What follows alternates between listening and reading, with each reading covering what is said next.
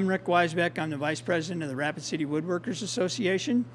We're getting ready to have our 16th annual wood show at Knecht Home Center on the 20th of April.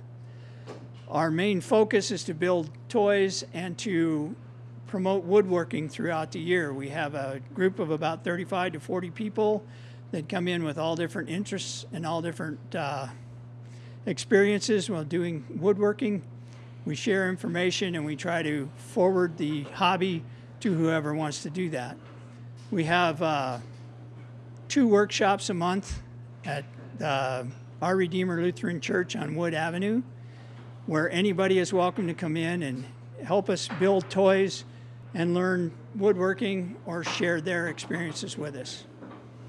Over the years, we've managed to build somewhere in the neighborhood of 35,000 toys that we've distributed at no charge to several different organizations in South Dakota, North Dakota, and Nebraska. Some toys have also ended up in Pennsylvania and New Zealand, if I'm not mistaken. So our toys end up wherever we can get them to go, and we're more than happy to provide any toys for any organizations that need them.